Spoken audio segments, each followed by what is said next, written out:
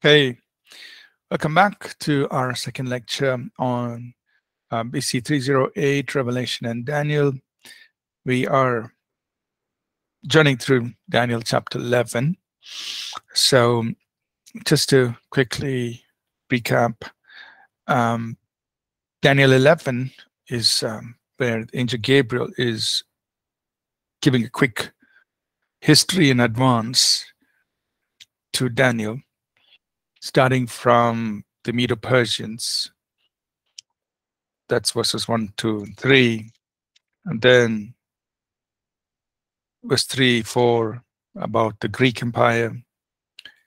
And then he says what will happen after the Greek Empire. There's going to be a period of time, approximately 200 years, when there's going to be two other dynasties, one from the south, Egypt, one from the north, Syria, and they're going to be fighting each other.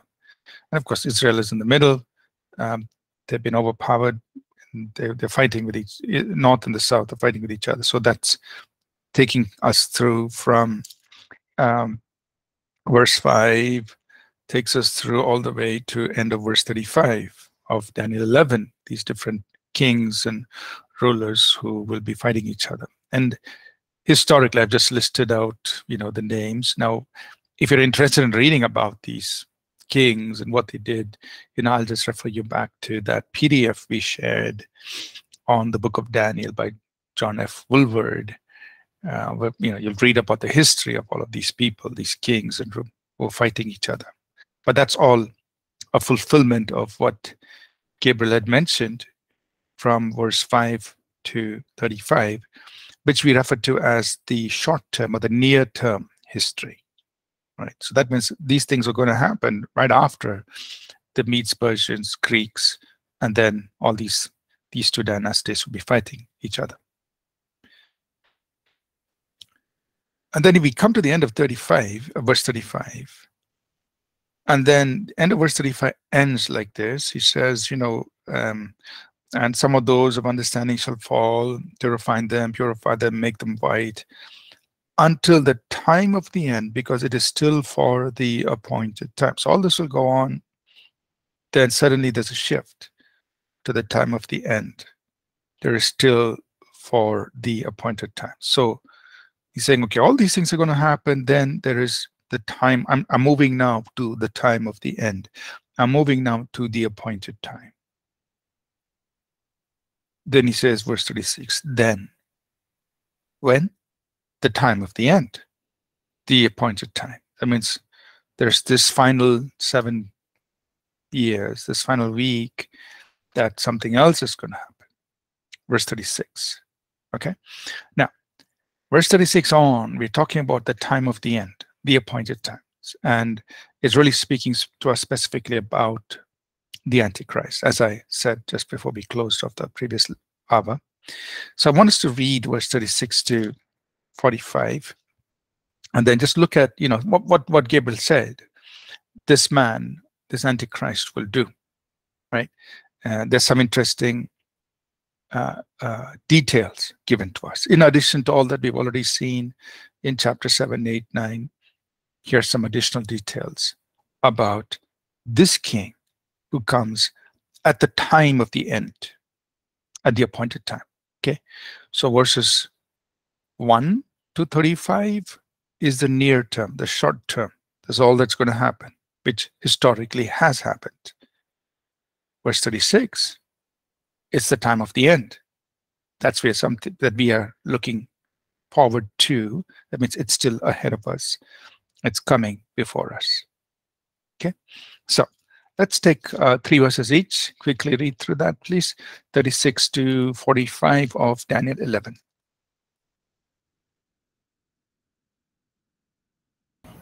Sir, shall I read? Sure. 3 verses each, anyone. Rupa, you can start, then Sri Kumar can continue.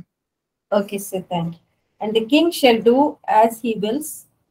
He shall exalt himself and magnify himself above every god, and shall speak astonishing things against the God of gods.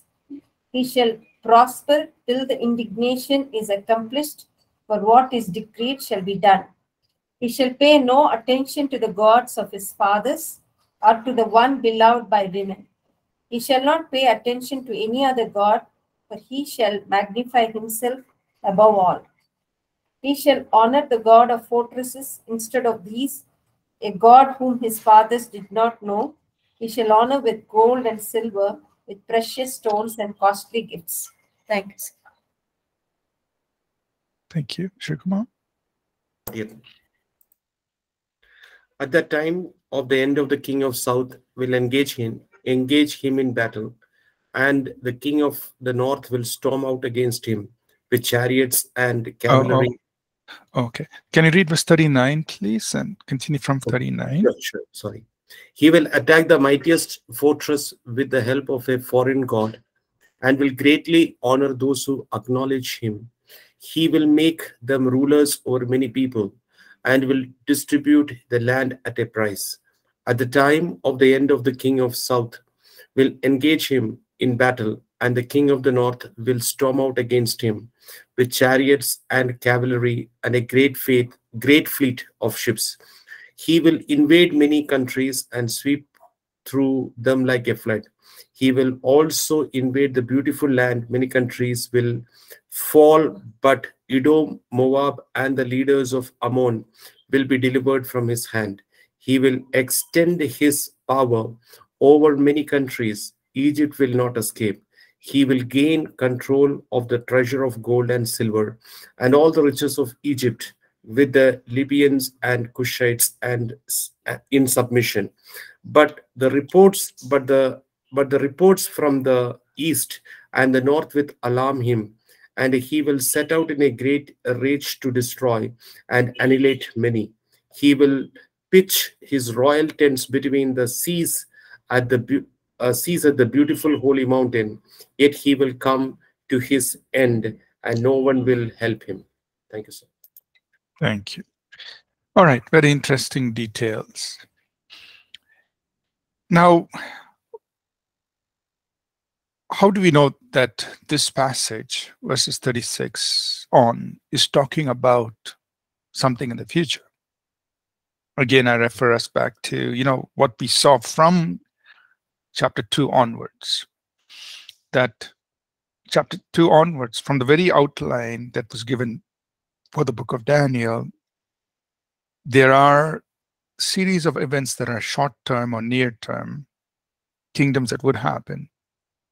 And then there is a kingdom that would come at the very end, something that will happen at the very end, during which time God will set up his kingdom. That is the outline given in chapter 2, which is repeated.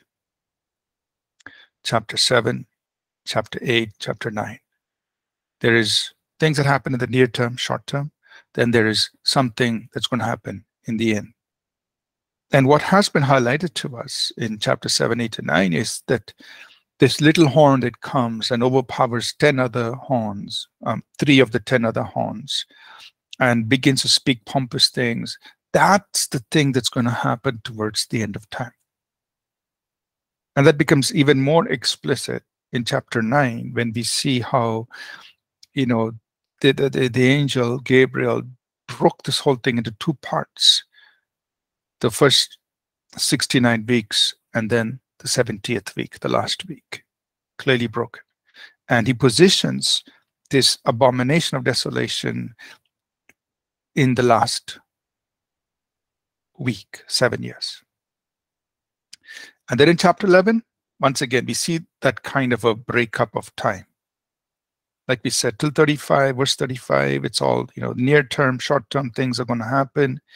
End of verse 35, he suddenly shifts and says, look, until the time of the end. That means now I'm jumping over time. I'm going to the end of time. I'm going to the appointed time. That is the 70th week. That's the appointed time. And it says, then this king will come. The other thing we pointed out is that very characteristic of this particular king is he is not afraid to exalt himself above everyone, everything, and even God, which other kings don't do. Other rulers come and go, but they don't do this. This particular king who comes in the appointed time, he, verse 36, he speaks blasphemies against the God of gods. And he's prospering because God has allowed that to happen until the determined time. God's okay. That 7-year period is given. It's like that, okay, this time you do what you want, but the end is there. God's coming to wrap it up. So verse 37, he has no regard for, the God whom the fathers worshipped or women worship. He's going to exalt them all against all. And he's going to honor, verse 38 and 39, he's going to honor a very strange God, an unknown God. He will honor with gold and silver, with precious stones. I mean, he's going to lavish so much on this unknown God. Now, when we come into the book of Revelation, we can see very clearly, Revelation 13, that the beast, he sets up this image. Now, he's supported by the dragon, so that the unknown God is the dragon. It's Satan backing up the Antichrist. And he sets up this image to be worshipped. Right? And verse 39, he will act against anything, everything, the strongest powers, with the help of this foreign God, unknown God. But that's Satan backing him up. Right?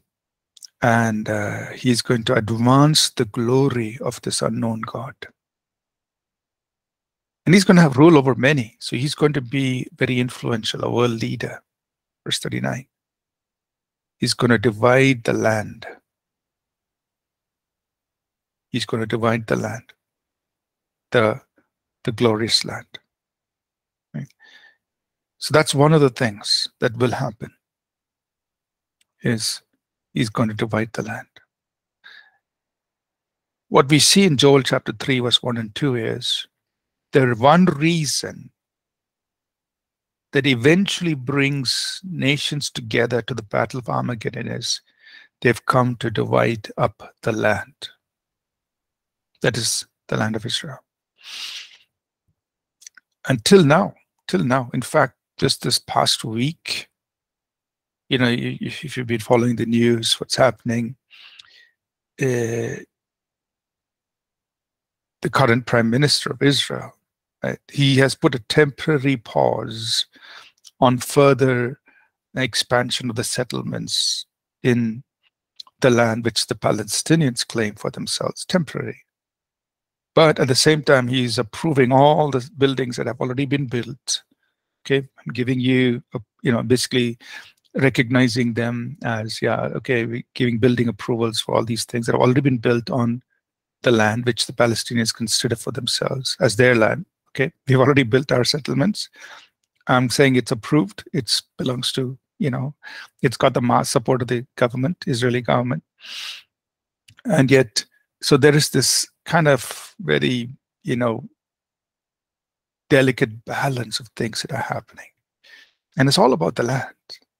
What Israel says is ours versus what the Palestinians say we want for ourselves. Right? And it's all happening. And at the same time, the United States is trying to pacify and say, hey, go easy. They want to support the Israeli government. And yet at the same time, they don't want to seem like, we are completely against the Palestinians. So there's that delicate balance of things. And different countries are, even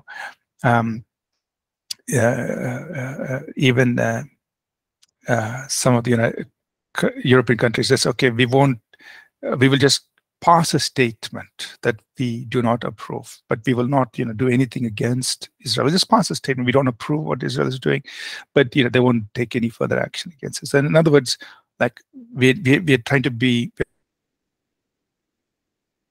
right, so it's a very delicate balance there. But it's all about the land. And verse 39, end of verse 39, this man, he's going to divide the land for his own gain, right? And verse 40, so while he is operating, so the Antichrist, he's operating now in Jerusalem. You'll see in Revelation 11 that Jerusalem has been taken over by the Gentiles. They are treading underfoot for the last 3.5 years. The Gentiles will take over Jerusalem. Right? So he's established himself, the Antichrist is in Jerusalem, and then he's going to start facing attacks. Right? Verse 40, from the south, Egypt, from the north, Syria, the countries are going to come against him. Verse 41, he shall also enter the glorious land. So that means he's occupying the glorious land. The land of Israel is taking control. And he's having power over many countries. Like he's influenced many nations. But very interesting, Edom, Moab, and Ammon, which are basically the people who are living in Jordan, which is east of Israel, Jordan. Very interestingly, they will escape from his hand. Verse 41. Now, why is this interesting? Because when we go to Revelation chapter 12, what we see is that when the Antichrist begins to really oppress and attack the people of Israel, it says some of them will be preserved in the wilderness. And and you connect that back to verse 41 of Daniel 11. So it's very likely that a number of Jews will escape into Jordan, which is just a neighboring country, very desert-like. And they will be preserved there. So you can cross-reference Daniel 11:41 with, I'll give you the verse in Revelation 12.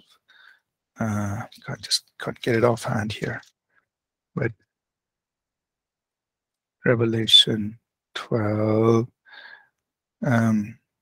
verse 14.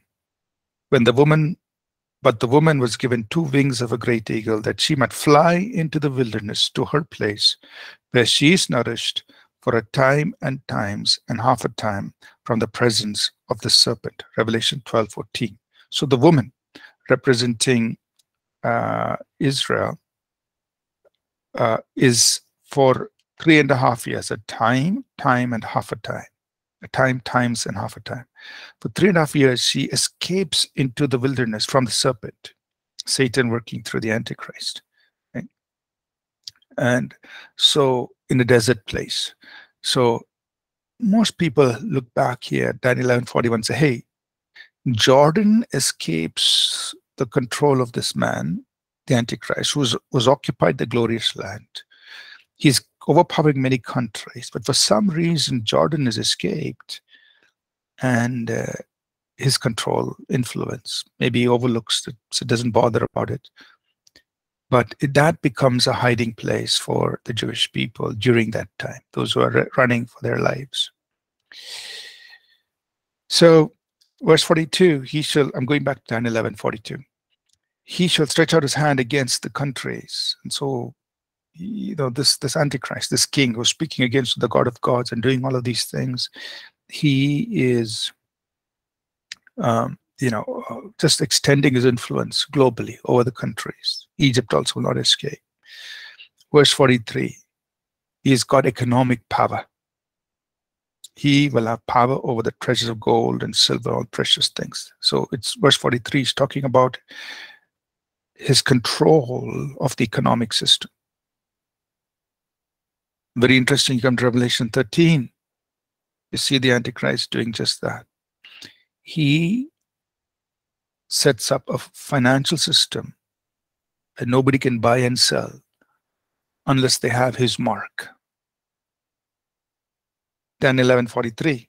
He's going to control the gold and the silver and the precious things, and everybody's going to, give into this. Verse 44. But, so now this is the final battle. But news from the east and the north will trouble him.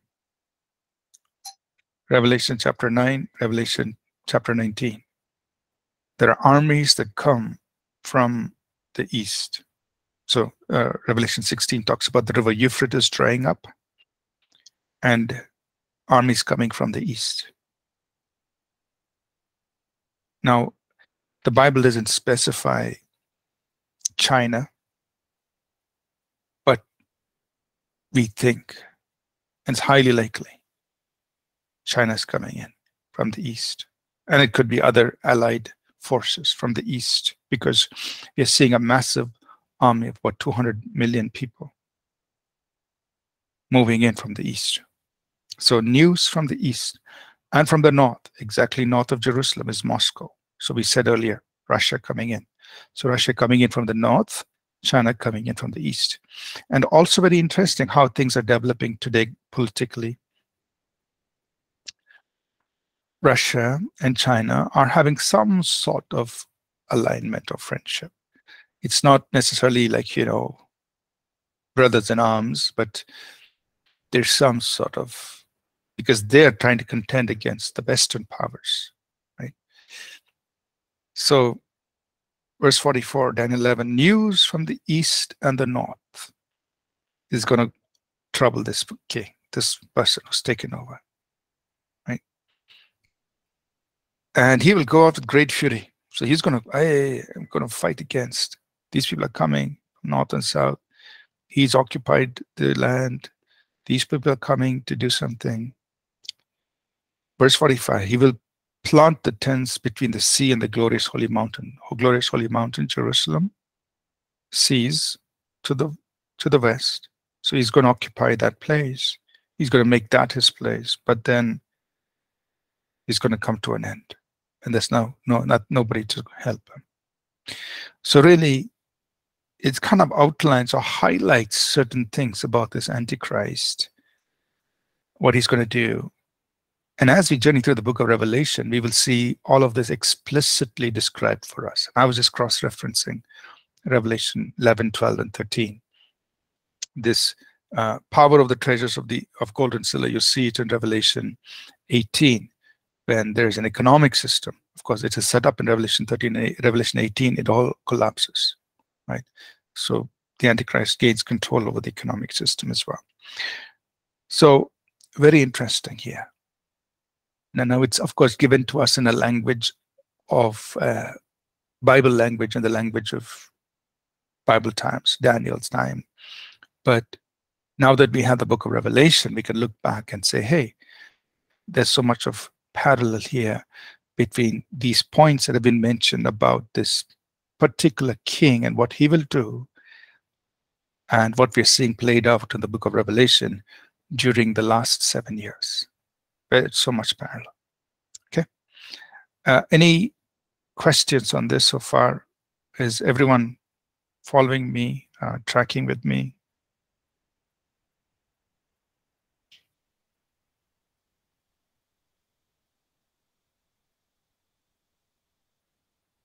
Okay. Any questions? All right. So let's try and finish chapter 12 now. Daniel chapter 12. So this is a short chapter. We're going to read the whole chapter. And it's like the wrap up, right? So Angel Gabriel takes Daniel to the end of the end. That means he's been talking a lot now about the 7-year period. And he says, okay, let me come to the very end of that 7-year period and what's beyond that. So that's chapter 12. Let's read chapter 12, please. Just 3 verses each. Let's go through it, and then we will look into it. Anyone, we can start. At that time, Michael shall stand up, and great prince, who stands watch over the sons of your people, and there shall be a time of trouble, such as never was since there was a nation, even to that time, and at that time your people shall be delivered, every one who is found written in the book. And many of those who sleep in the dust of the earth shall awake, some to everlasting life, some to shame and everlasting contempt. Those who are wise shall shine like the brightness of the firmament, and those who turn many to righteousness like the stars forever and ever. Amen. Yeah. Yes. But you, Daniel, shut up the words and seal the book until the time of the end. Many shall run to and fro, and knowledge shall increase. Then I, Daniel, looked, and behold, two others stood, one on this bank of the stream, and one on that bank of the stream. And someone said to the man clothed in lining, who was above the waters of the stream,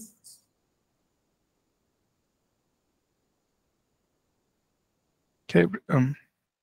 Verse 6 onward, somebody, please. One of them asked the man dressed in linen, who was now standing above the river, "How long will it be until these shocking events are over?" The man dressed in linen, who was standing above the river, raised both his hands towards heaven, and took a solemn oath by the one who lives forever, saying, "It will go on for a time, times and half a time. When the shattering of the holy people has finally come to an end, all these things will have happened." I heard what he said, but I did not understand what he meant. So I asked, "How will all this finally end, my Lord?" Thank you. Someone? And he said, "Go your way, Daniel, for the words are closed up and sealed till the end of the time. Till the time of the end. Many shall be purified, many made white and refined, but the wicked shall do wickedly, and none of the wicked shall understand, but the wise shall understand. And from the time that the daily sacrifice is taken away, and the abomination of desolation is set up, there shall be 1,290 days. Blessed is he who waits and comes to 1,335 days. But you go your way till the end, for you shall rest and will arise to your inheritance at the end of the days. Thank you. So, some interesting things in chapter 12. So, verse 1. So it says, at that time, Michael, I remember Michael, as we saw earlier, introduced to us in end of chapter 10. He's the prince. He's one of the prince of princes, chief of princes in heaven. But he's also been assigned very specifically to Israel. So that's why he says, the great prince who stands watch over your people. So Michael is watching spiritually, in the spiritual realm. Michael as an angel has been assigned to Israel. He's watching over Israel.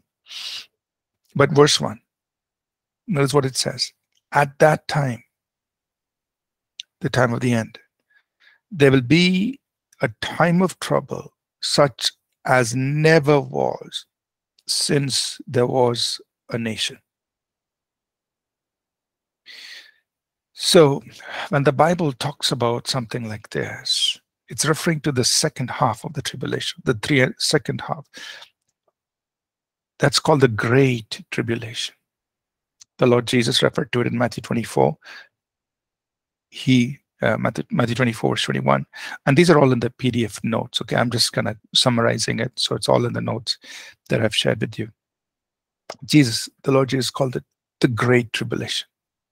Right? The Bible also in Jeremiah 30 and verse 7, it refers to this period as the time of Jacob's trouble. So there is, the 7-year period, which we refer to as tribulation. But the second half is referred to as the Great Tribulation. This is the time when there will be trouble specifically for Israel. Now, the whole world is going to experience God's judgment, as we will see in the book of Revelation. But there is additional problems for the people of Israel because this Antichrist is going to go after them. people of Israel. So it says there will be a time of trouble such as never was since there was a nation.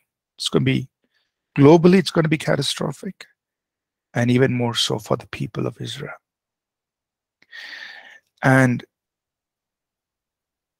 it says, even to that time, and at that time, your people shall be delivered. That means only at the very end, right? At the end of this great time of trouble, this great tribulation, God's people will be delivered, right?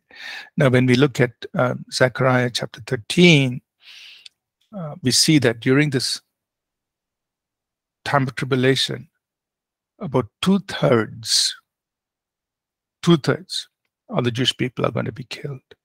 Only 1/3 will survive. So it's going to be massive trouble, massive trouble. Verse 2, they're going to be, so at the end of all of that, verse 2, now he's giving us picture of this, the end of everything. Many who sleep in the dust there will awake. Some will wake to everlasting life, some to everlasting contempt. And those of wise shall shine like the brightness of the firmament. And those who turn many to righteousness like the stars forever and ever. So we know this, that at the end of the 7 years,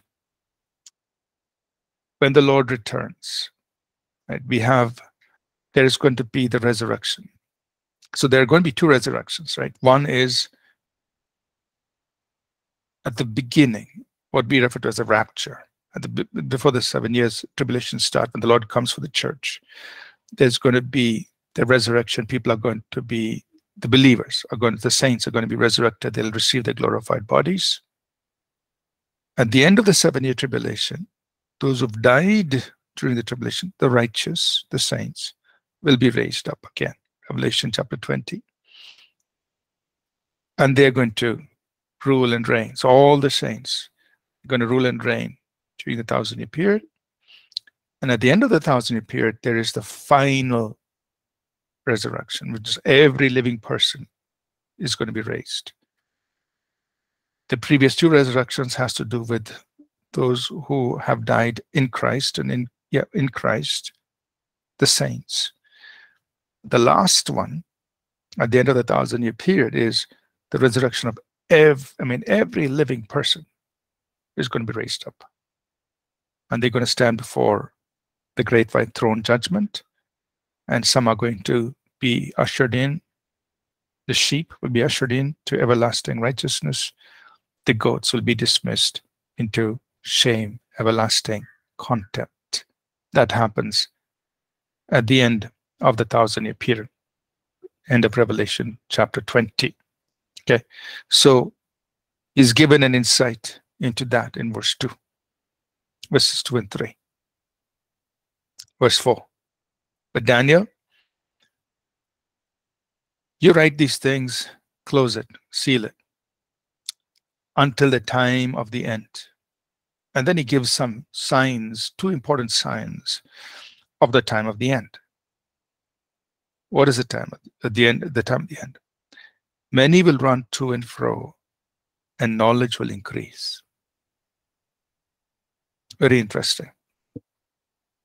So Daniel has been repeatedly asking, when are these things going to be fulfilled? And we see this again, he asks, I think, 2 times in the remaining verses again, when is all this going to happen? And the angel is given 2 indicators.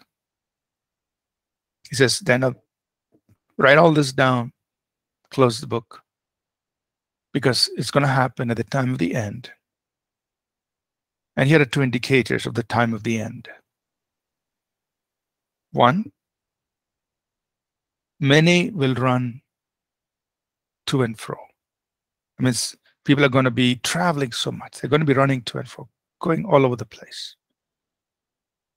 And knowledge shall increase.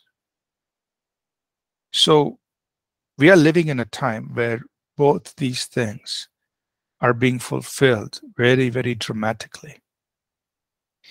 There's never been a time when so many people are running to and fro, meaning just going all over the world. I mean, it's just amazing. Every day, there are literally hundreds of thousands of people who are going to and fro all across the globe. They're moving. And knowledge has been increasing exponentially year on year, year on year. By the time the year starts and the year ends, information has just increased, grown, exponentially. So there's never been a time where these two indicators have not, now is the time, let me put it like this. Now is the time where these two indicators that the angel Gabriel gave at the time of the end, that we can see it so clearly before our own eyes. Now, people will run to and fro, knowledge will increase. So then Daniel, he's looking, he sees two other beings on the river, and then he asks again, and he says, so he sees them having this conversation, verse 6. How long will the fulfillment of these wonders be? How long will all of this take? And then the other angelic being replies in verse 7. He says, a time, times, and half a time. And we've constantly explained that this refers to 3.5 years.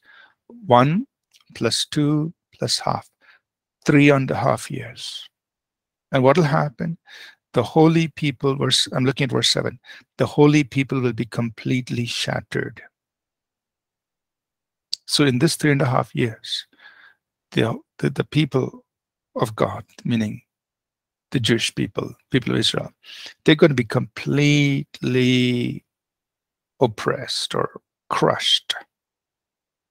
The 3.5 years, time times half a time.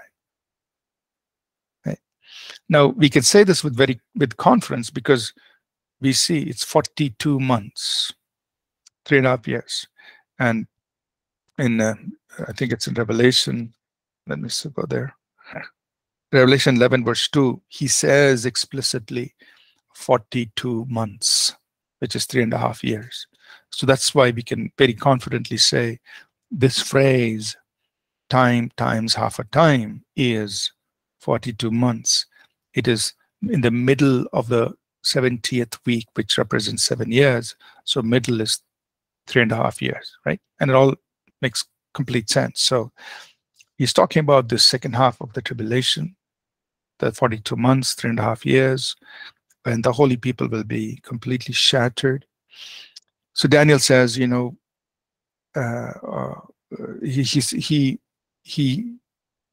although I heard, verse 8, he said, Lord, I don't understand these things. And then he says, Daniel, don't worry. You just write it all down, close it, leave it.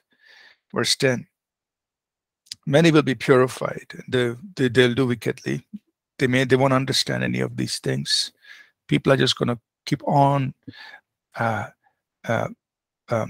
wicked will do wickedly. So there are people who are going to be purified, who are going to be made white and refined. They're going to be the righteous. And then there's going to be the wicked. And the wicked will not understand. They will just continue on, ignoring everything God has already revealed. And then he gives, verse 11, he gives some more information. He says, there's going to be 1,290 days from the time the daily sacrifice is taken away. I'm looking at verse 11. That is in the middle of the tribulation till the end.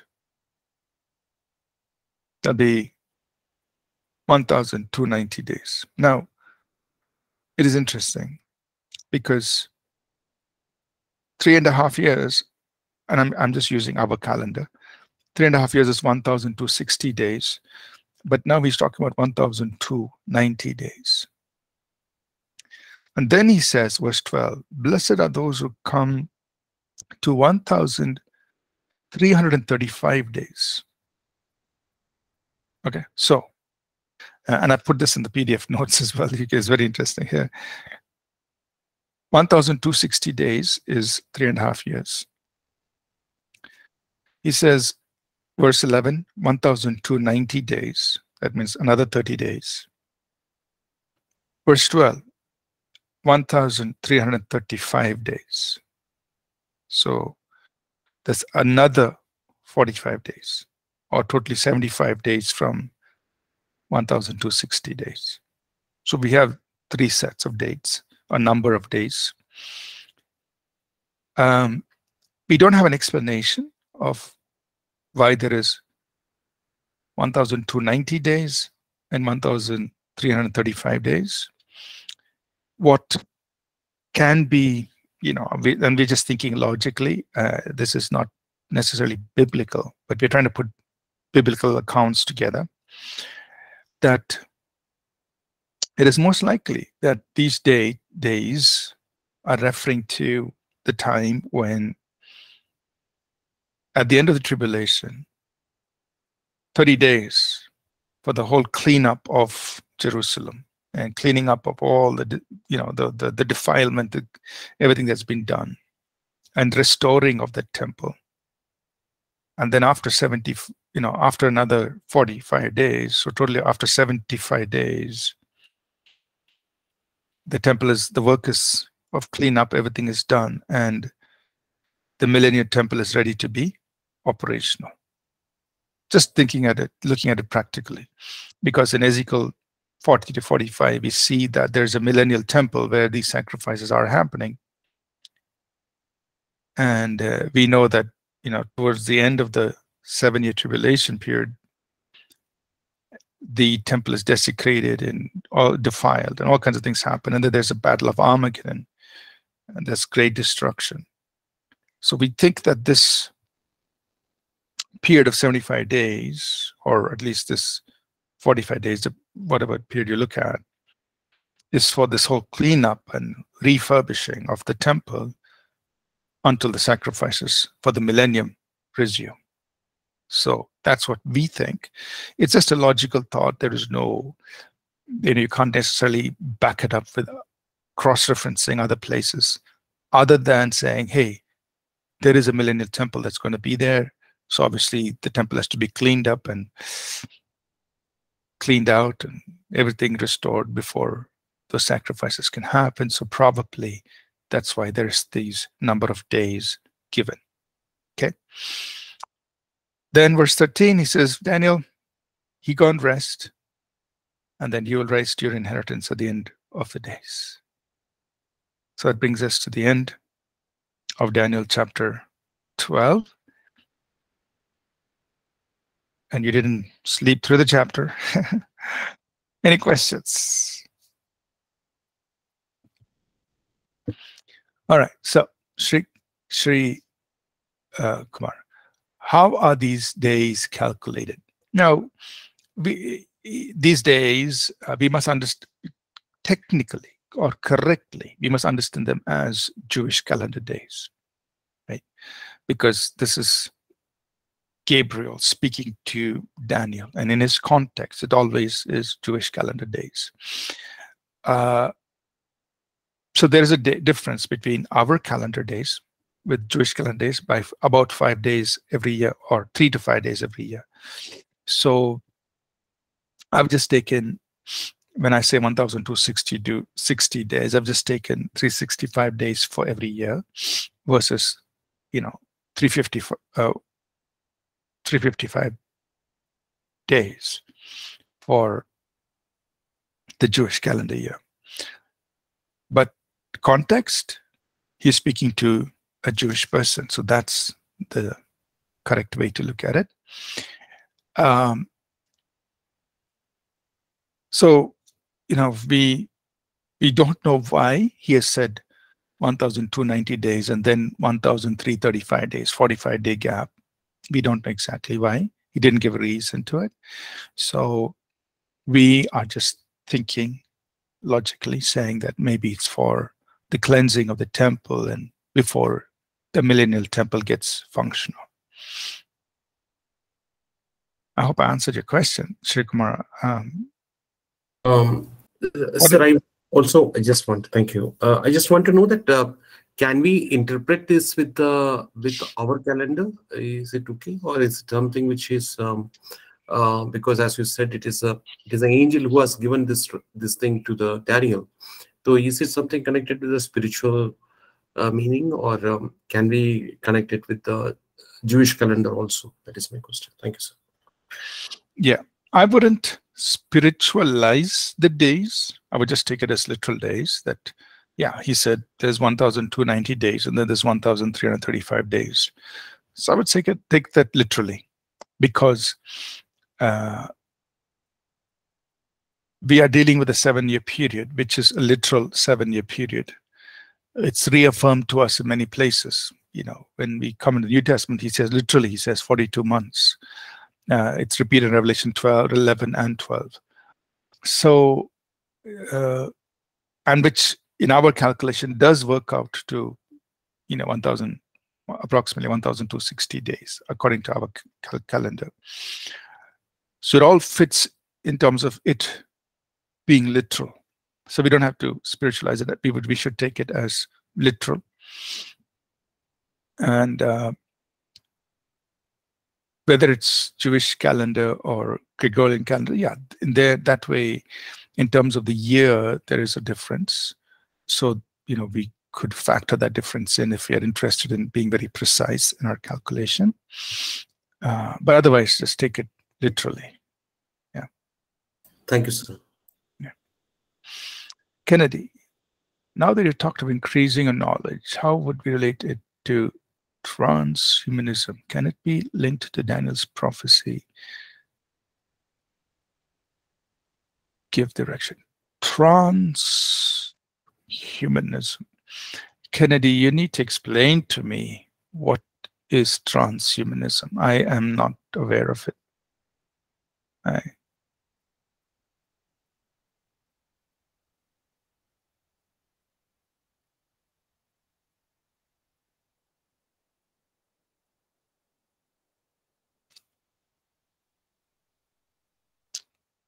Okay. All right. I'm not sure how to respond to that question. How would we relate this increasing of knowledge to transhumanism? Does anybody have an idea what Kennedy's talking about?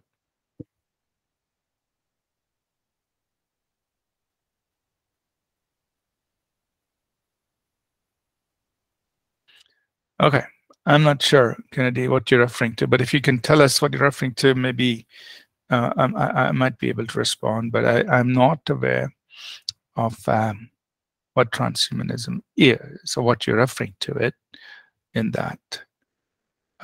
Yeah, so I'll just leave that question aside. I'm not sure how to respond to that. Any other questions? Pastor, I have a question. Mm-hmm. We see that everyone who comes with the doctrine of tribulation, maybe post, pre, or mid-tib, they have their convictions in their heart that they are correct. So, you know, everyone is listening to all of these, but in view of that, just wanted to know, how can this impact the life of a believer in terms of being prepared for the day of the coming of the Lord? How does it impact, whether we know any of the doctrine and we are convinced about it? Does it impact the life of a believer, and you know, how it can help us to be prepared for the rapture or for the day of the Lord? Yeah, you're right that there are different positions that people have, Bible teachers and others have, on, you know, pre, mid, and post tribulation and all of that, and which we saw in our second year course. So it is true, and we respect. You know, we are not arguing with anyone, fighting with anybody. We just presenting our position. To answer your question, I think, you know, regardless of what the position is, we all are convinced and excited about the fact that Bible prophecy is unfolding before our very eyes. And the things we see leading up to the fulfillment of what is spoken of in Revelation, in Daniel, Revelation, is exciting to see that, hey, so much has happened and so much is going to happen. Therefore, regardless of where my position is in that 7-year period, we need to live in a state of absolute readiness, and we need to be busy doing what God wants us to do. And so that, I think, and at least for me personally, these are the motivations. One is I'm very excited about the Bible, very excited about all of these things happening before our eyes and looking at them in Scripture. And when we go through the book of Revelation, you'll see how many things that were written 2,000 years ago can only be fulfilled in our day and time. And it's so exciting. But it was written 2,000 years ago, and so it's like, wow, the Bible is so amazing. So it gives us so much, passion for God and for His truth. It calls us all to live righteously in a state of readiness, and it calls us all to a place of increased fervor in serving God with the short lives we have. We just have to be faithful, serve God to the best we can. So I think that is applicable to all of us, regardless of what our eschatological position is. These things, I think, are relevant to all believers. Yeah. Okay. All right. I think we're a little over time here. Asha, is your question a small question, or? Yes, Pastor. Go ahead. You want me to ask next week, Pastor? Yeah, so maybe if you can remember it and bring it up next week, we'll take it up because we're already into our break time. Yes, Pastor. Thank you. Thank you. And we'll pick up Kennedy's thing next week.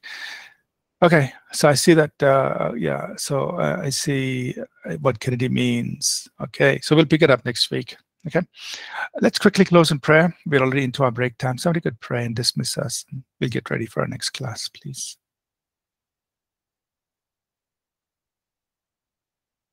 God, thank you so much for this day. Thank you, Lord, for helping us to understand the book of Daniel.